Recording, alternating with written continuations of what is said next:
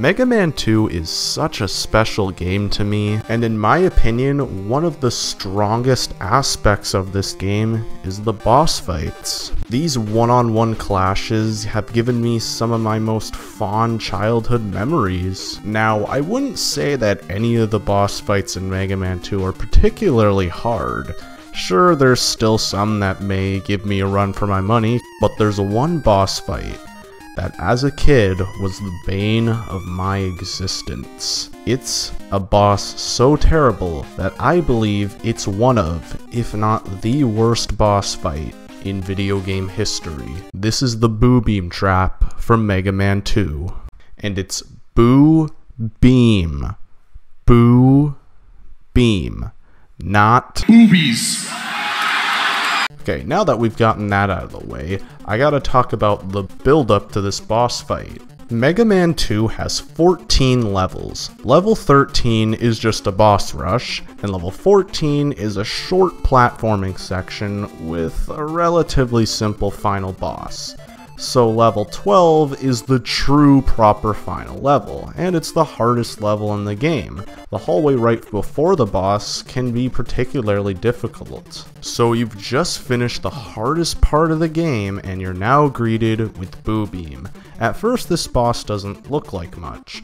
All you have to do is navigate through this maze and use crash bombs to destroy these domes. Once you've destroyed all the domes, you beat the boss. Simple, right? Oh no. Now I know there's people who beat this boss without taking any damage and they say it's super easy. And as an adult, I don't think this is a hard boss. But as a kid, this is the part of the game I was stuck on the most. And looking back, I can't help but notice that this boss's design is not great. First off, other than Flash Stopper and Atomic Fire, Crash Bomber has the lowest amount of weapon ammo out of any of the other weapons in the game. You only have 7 Crash Bombs to take out 5 Boo Beams, and that's if you have maximum bombs in your inventory. That doesn't sound too bad until you realize there's walls that protect some of the Boo Beams, which you need to use Crash Bombs to break.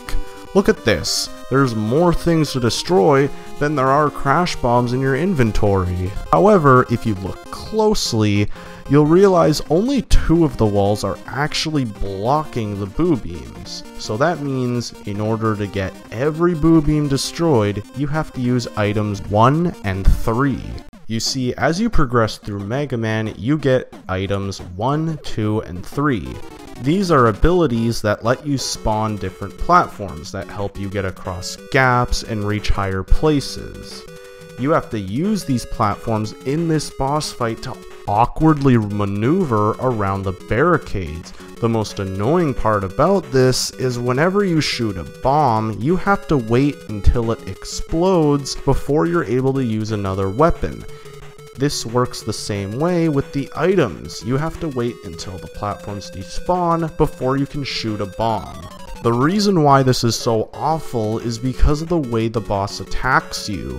Boo Beam has one attack, and it's shooting lightning fast projectiles that are impossible to dodge unless you are in the middle of the stage. At least it seemed this way when I was a kid. And even if you're in the middle of the stage, it's ridiculous how precise it is. That's why it's so cheap that you have to wait to shoot a crash bomb or use the platforms. Because if you're stuck in a certain area in the boss room, you're getting hit no matter what. Okay, watch here. I'm taking care of this Boo Beam with a crash bomb, but now I'm stuck in this tiny little area and have barely any room to dodge the projectiles, and I have to wait until the crash bomb explodes before I can use a platform to escape. So I get hit. Thing is, I'm not doing anything wrong here. This is what I'm supposed to do, and I get punished for it. And somehow it gets even worse because of this one specific Boo Beam is placed in the most awkward spot possible. If I could, I would just break this wall and destroy the Boo Beam as normal, but as I said, you don't have enough ammo for that.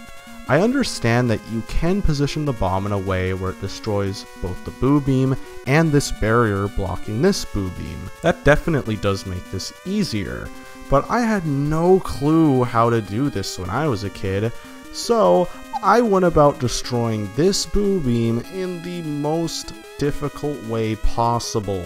I would use item 1 to barely shimmy my way up there to position myself to hit the boo beam with the crash bomb. This would mean that I would always be exposed to getting hit because I'm standing right in front of it to hit it. And half the time my head would hit a ceiling and the platform would just despawn, and I'd have to start the whole process all over again, all the while the boo beam trap is just firing away at me. I would always die at this part, and when you die at this boss fight, you get the worst punishment possible. Normally, when you die in a Mega Man game, you get sent back to the last checkpoint, and you have enough enemies along the way to stock up on all the lost ammo that you need to refill, since the game doesn't refill the ammo that you use during the boss fight. The same happens here, except now all your crash bombers are gone and there's virtually no way to get them back. You can try farming enemies here to try and get weapon ammo, but it's very difficult to do without dying because the enemies are either placed in really hard to reach locations or you're fighting some of the hardest enemies in the game. So you know what I would do as a kid? I'd get a game over, because when you get a game over, your weapon ammo automatically refills. But that's the worst part about this. I have to get a game over. I have to lose all of my lives. And at this point in the game, you have like 15 lives. So you have to die, and then watch the cutscene and come back, and then repeat that process 15 times until you finally game over, and then you have to start the whole level over again, get back to the boss fight, and then probably fail again and restart the whole process again. This one part probably took me weeks to beat as a kid. So, how did I beat this boss? Well... That's right, we're gonna cheat.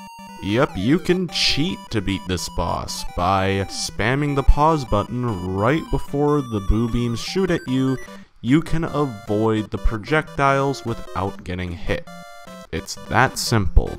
Still, I don't think this is a hard boss today, but the fact that I had to use a glitch in order to beat this boss as a kid really says a lot about it. And honestly, even to this day, I hate playing this boss fight. When you really break it down, it's just not a fun boss to fight. I understand now that it really isn't that hard, but man, the scars of the past do not heal. They may fade, but they never fully heal. Anyways, I just wanted to share a particularly awful experience that I had in a video game that I love. So, what's the worst boss fight that you've ever played in a video game? I want to hear all your stories. And if you like what you see, subscribe to my